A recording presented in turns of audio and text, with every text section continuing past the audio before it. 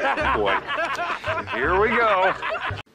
Since then, my approach has been guided by 3 principles.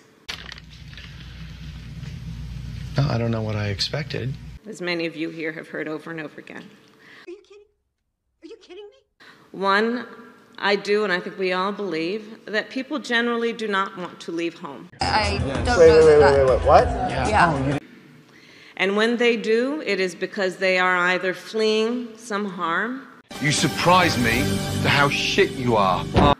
or because staying home will mean that they cannot satisfy the basic needs of their family. You can wake a man up in the middle of the night and tell him he's rich, but you can't wake him up and tell him he's poor.